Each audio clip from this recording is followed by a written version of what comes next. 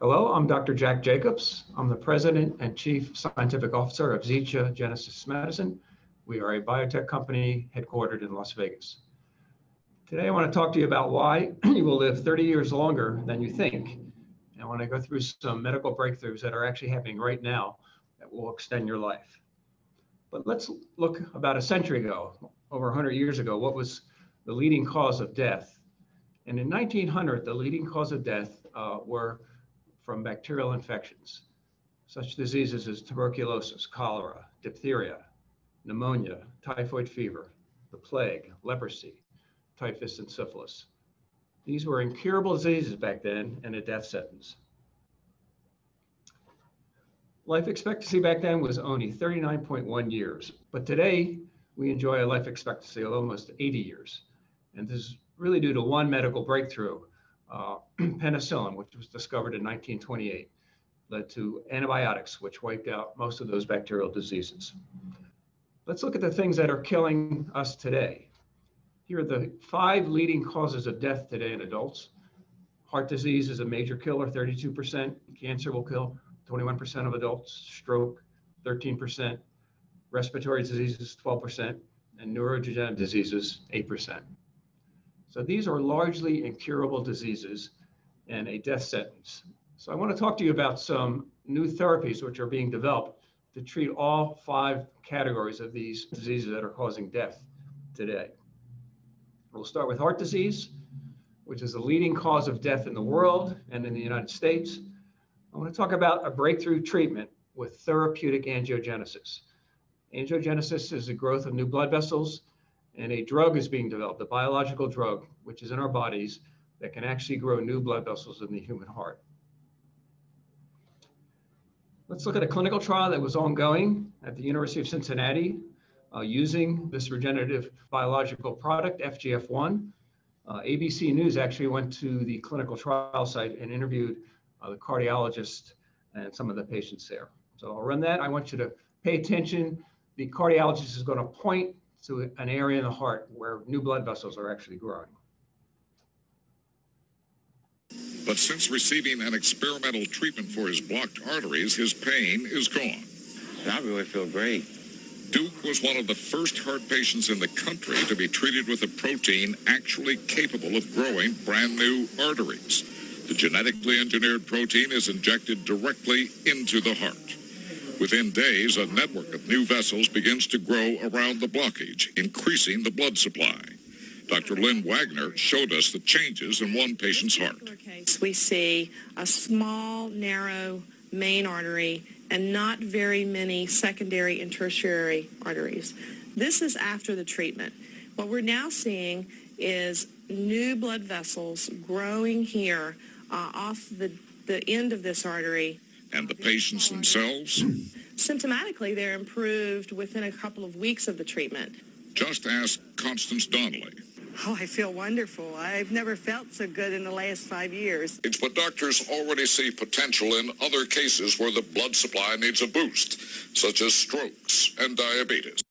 So that beating heart you saw there was Constance Donnelly's heart, the woman that was interviewed. She came into this clinical trial as a cardiac cripple, and there she was 3 months later, up and about, after receiving FGF1 injections into her heart. So in conclusion, if therapeutic angiogenesis can reverse heart disease, this would save tens of millions of lives every year. Let's move on to the second leading cause of death, cancer. I want to talk about a revolutionary new method to treat cancer developed by scientists at the National Cancer Institute and at the MD Anderson Hospital in Houston, Texas. Solid tumors represent 90% of all adult cancers. We see a tumor here in the leg of an individual, and what I want to point out is how extensive the vascular system is for these tumors. You can see this an extensive network of blood vessels supplying the tumor with blood, and these vessels are different. Tumor vasculature is different than healthy tissue. So what the National Cancer Institute has developed are therapies that only attack vasculature that's in a tumor. Here they are. This is a new therapy. It's a novel anti-tumor phage particle, shown in blue here. This phage particle is approaching the vasculature of a tumor cell. It's targeted to the tumor vasculature. It's got a special zip code, which will only let it bind to the tumor vasculature. Once it's binding, it injects a toxic payload directly into the tumor's blood vessels, and that results in the tumor's blood supply being destroyed. So the National Cancer Institute tested this in animals. They used naturally occurring tumors in dogs. And this shows a sarcoma at day 0, about 4 inches across. And then 3 times a week, these dogs got an infusion of these phage particles. And you can see here after 28 days of treatment, shrinkage of the tumor. And at day 56, almost gone, only less than an inch across. We can see a graph of that, tumor shrinkage over time. And I believe if they treated longer, this tumor would have completely disappeared. Another important point about the anti-phage particles is that they not only will attack the primary tumor, but if the tumor has metastasized to different parts of the body, those phage, which are very tiny, will find those tumors, will find the tumor vasculature there and kill all metastasized tumors. So in conclusion, this novel phage anti-tumor particle has the potential to eradicate 90% of all cancers. This is a very big deal, and it could be a tremendous life-saving therapy. The third cause of death, leading cause of death, is stroke. And I want to talk about, again, some animal studies which point to how regenerative medicine, in particular FGF1, can cause recovery from a stroke. Stroke disability is a large problem. If we look at about 6 months after someone's had an acute stroke, a third of the patients will die from that acute stroke. A third of the patients will recover. And unfortunately, a third of the patients will have permanent disabilities, problems with walking, problems with their speech. And we can treat, at least in animals, disability using this potent growth factor, again, fibroblast growth factor 1, FGF1. Mice can be given a stroke. Half of them are treated with the FGF1. Half are given a placebo dose. And on the right here, this white area, these are brain slices through a mouse brain. You can see this is the stroke area, the damaged brain tissue, basically dead neurons and dead blood vessels. On the right, FGF1 is given for 2 weeks. We know we reestablish the blood flow in these brains, and that neurons, functional neurons, come back in these treated animals. We can test that by doing motor skill testing of the mice. This is a rotating bar, typical test to test motor skills. Normal mice hang on. Our stroke treated animals with FGF1 are hanging on pretty well as well, but placebo treated animals have basically no motor skills to hang on to this rotating bar. So in conclusion, FGF1, regenerative medicine, has the potential to reverse these devastating disabilities caused by a stroke. And if we can get this through the clinic, we can enhance the lives of millions of stroke sufferers. The fourth leading cause of death is respiratory diseases. And again, we can use regenerative medicine to reverse lung damage. Diseases such as COPD, emphysema, asthma, flu, COVID-19, smoking, pneumonia, allergies. These all cause lung damage. So let's look at the problem here. We inhale all kinds of irritants, chemicals, gasoline, fertilizer, viruses, and these cause damage to the epithelial cells which line our lungs. They become inflamed, they become dysfunctional. And as they become dysfunctional, we get less oxygen transferred into our bodies. And eventually we get scar tissue forming in the lungs. Let's look how regenerative medicine in the form of inhaled FGF1 can regenerate new lung tissue, can regenerate epithelial cells. So here is slices through an animal's lungs. Purple color is newly regenerated epithelial cells.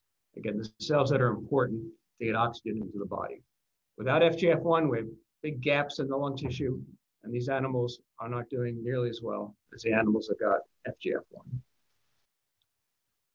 So in conclusion, damage to lung epithelial cells gradually chokes the body from its oxygen supply.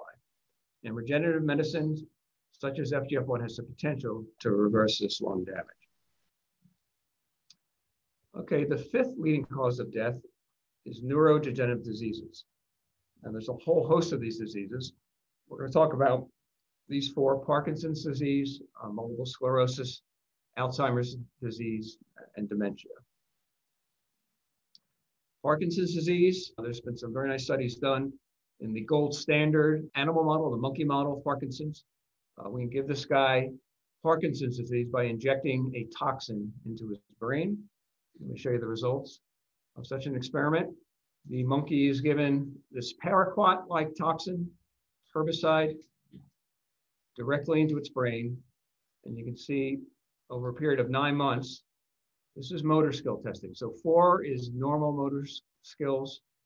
1 is highly abnormal motor skills. Out at month 9 here, these monkeys are displaying all the classical symptoms of Parkinson's disease: gait disturbances, tremors. One group they treated in blue with FGF1. Second group in red gets placebo. You can see reversal of motor skill deficits in the FGF1 treated animals. The placebo treated animals continue to decline. We look in the brains of these monkeys. We can see if we're regenerating the neurons that get lost in Parkinson's disease. These are the dopamine secreting neurons. And in fact, you can see here very nicely, this is the area that houses the dopamine neurons in the brains of the monkeys. These brown staining cells are all dopamine secreting neurons, where without FGF1, we see very little of the newly regenerated dopamine neurons. This is attacking the root cause of Parkinson's, and we believe this results in the better motor skills that we see in the treated monkeys. Let's move on to multiple sclerosis.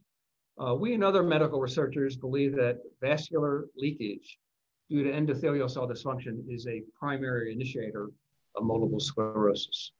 Endothelial cells line, they're shown here, they line each and every one of the blood vessels in our bodies, and they keep the blood constituents inside the blood vessel. But in these diseases, we and others believe leaks occur, and let me show you what the consequences of that leakage is.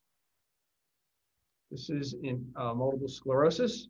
This is a healthy blood vessel, optimal blood flow, healthy neurons, blood constituents staying within the blood vessel.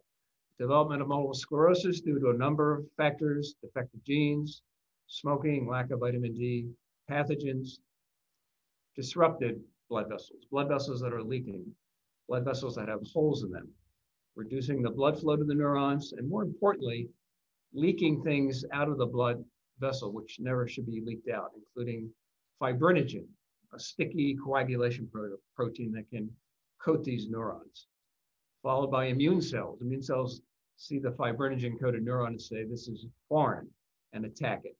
So this is the autoimmune response that we know is occurring in MS, but what precedes that is this endothelial cell dysfunction. Let's look at an animal model of multiple sclerosis.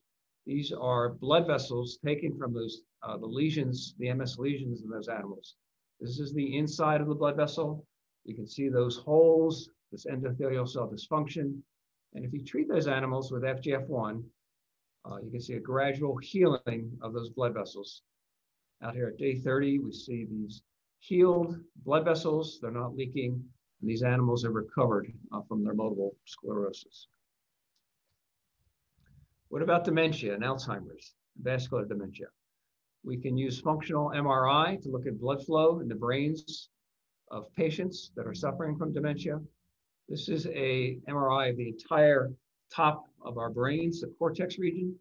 Blood flow can be seen. Blue is normal blood flow, yellow is reduced, and then red is severely reduced blood flow in this person with dementia. These areas line up with areas of the brain we know are involved in memory, cognition, executive functioning. And if treated with a regenerative medicine such as FGF1, we fully expect that these areas would increase in perfusion, followed by functional neurons. So in conclusion, for this part of the talk, we believe regenerative medicine such as FGF1 can stimulate new blood vessel growth and rejuvenate leaky blood vessels in the brain. This would lead to regeneration of new neurons and the potential reversal of these devastating neurodegenerative diseases.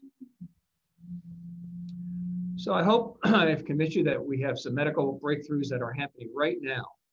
I gave you those 5 examples, those 5 major causes of death, all can be treated with regenerative medicine. And so these major causes of death may no longer be incurable death sentences. These new therapies I've talked about could give you 20 to 30 additional years of healthy living. So I thank you for your attention. I'm happy to take any questions at this point.